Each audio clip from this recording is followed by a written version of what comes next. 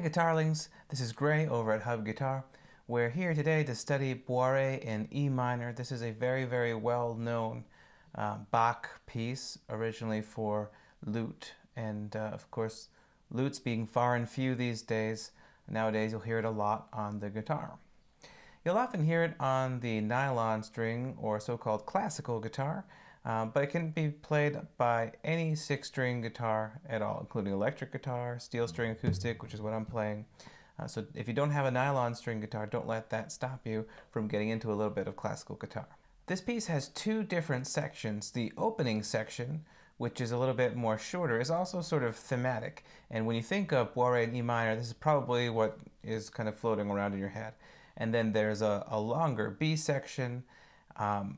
I think that it's important to spend more time studying the latter half. I found that most students who do learn this piece can usually play the A section fairly well, but they tend to stumble on the B section, and I think that's mostly because it gets a little bit under-practiced. So let's begin. On the pickup measure, we're going to start with our second finger, that's our middle finger, on the 3rd fret of the big string. We play that with the open E string, and then we're going to immediately go to a full bar all the way across the string, so we can play 2 and 2 of the high and low E strings. So that's the pickup measure. Measure 1, 3 and open, 2 and open 5th string. Now we have a sort of miniature chord here between 2 and 4. Use your middle finger again for this 3rd fret note, and do the bar again if you can for these two in measure 2. And make sure you use different fingers here. 1, 3, 4.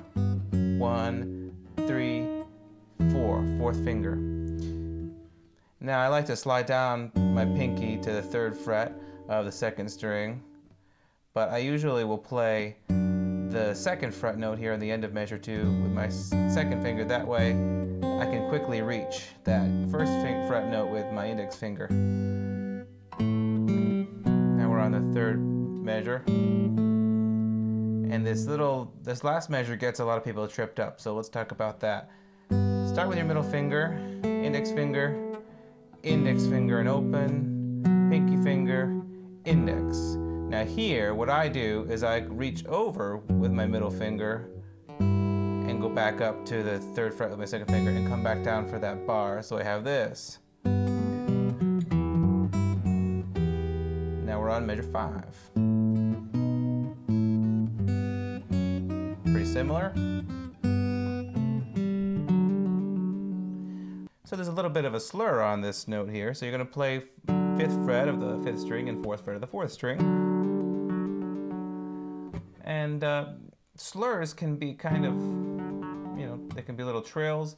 They can just be 1, 2, they can be slow, they can be fast.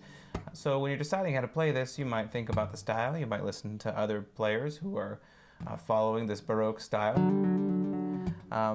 I don't really put a lot of thought into it, actually. I just kind of do whatever feels right. And then we've got a little chord there.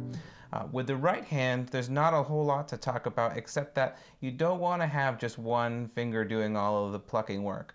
And especially where you see repeated notes on a single string, so consecutive notes up a single string, as we see in measure 2.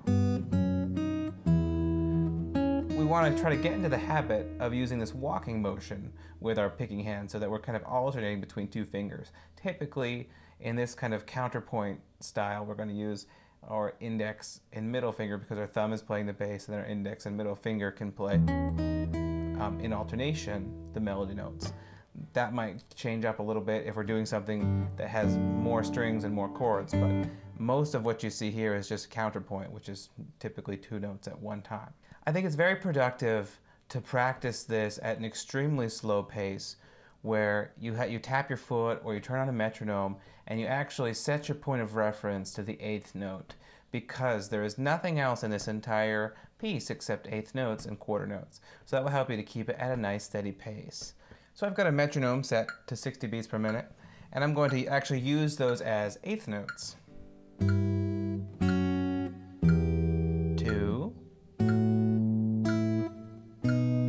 2, 2, 2.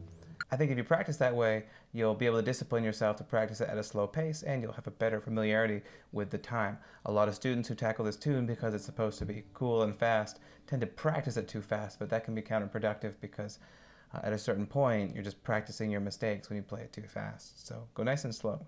Let's talk about the B section. We're going to start with our middle finger on the 3rd fret of the big string and play those couple pickup notes there. Now I like to do index and 4, 2, index, 3rd finger, index and pinky, and then 3rd finger. Notice that I combine the last beat of this measure into almost a full chord. That means that every note has a finger chosen for it already. I'm not trying to do something like this. I'm just sort of approaching it as if it were a chord. Next measure. And last measure of this line. You might want to use some hammer-on and pull-off action there, just to help you to play those notes a little bit more fluidly. But you can pluck them all. 14. There's that chord again. This is measure 15 now. Index finger and pinky.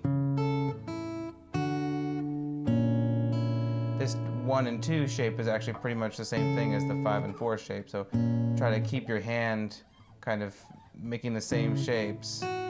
You know, don't get your hand all bent out of shape as you make that switch, because when you go from the 5 and 4, that shape is coming again and again here in the first beat of the next measure. Now you may see a trill written on this note on some of the notation or tabs that you come across, but I left it out.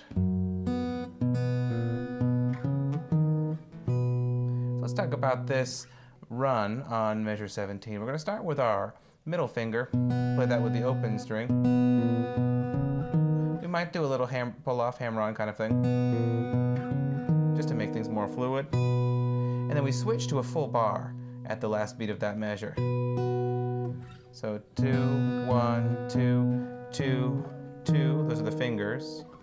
So middle finger, index, middle, middle, middle, and then bar. And keep that bar for the first beat of the next measure.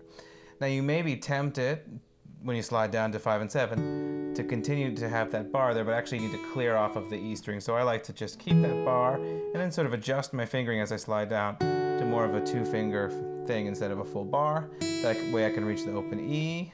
Measures 19 and 20 can get a little bit awkward, so practice them slowly. Notice that I chose different fingerings for those notes, even though they didn't end up becoming a full chord.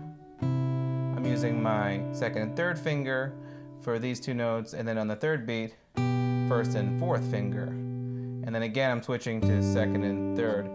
Dividing the labor that way between my fingers helps me to be a little bit more nimble.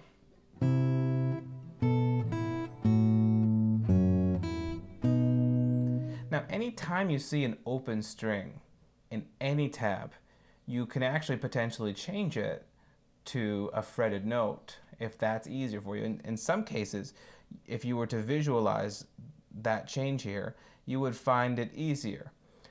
There is sort of a trade-off. Playing the open string is easier because you don't have to push anything, but it's harder because you've got to clear away from the fretboard so that you also don't disturb that open string that you're playing.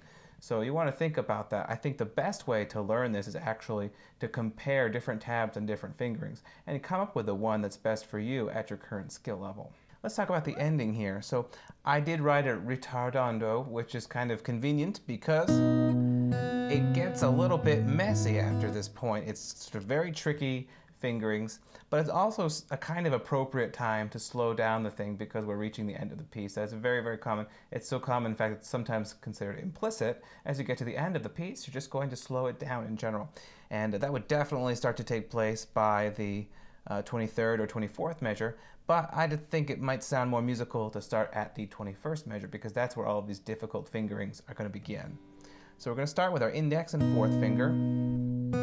Open up, do this little run here. Make sure you use your 3rd finger and open on the last beat of measure 21 and 1st and 2nd. Now, it's very, hopefully, you can see when you look at this 1 and 2, that you've got that shape already, so you just move that up 2 frets. And if you're using fingers 1 and 2, which index and middle, to 3 and 4, then you should have a finger free, like your pinky, to get the 5th fret of the 3rd string. Now we're going to go to the 3rd finger on the 3rd fret of the big string, and reach our index finger down and get back to that 1 and 2 sort of A minor type of shape. For measure 23, you're going to want a bar probably, so you can get 2 and 2, and 4th fret of the 5th string. There's not really an easy way to do that, but you do get to recycle that bar by moving up 2 frets. And this time you play strings 5 and 3, followed by 4. So we've got this. And then we're open string 6 and 3. And then it gets a little bit easier after that. And that's the ending. So you could repeat the section B, or you could just play section A twice and section B once. Either way would be fine, but make sure that you don't neglect your practice of section B, because that's really going to show up. In fact, when we did this video, I had to postpone it by a week because I didn't practice section B enough. So it's something you want to put a little bit of time into. So that's it for Bourrée in E minor. Great tune, not the easiest piece, but if you can get this tune under your belt, it'll be an achievement worth being proud of. Thanks for watching.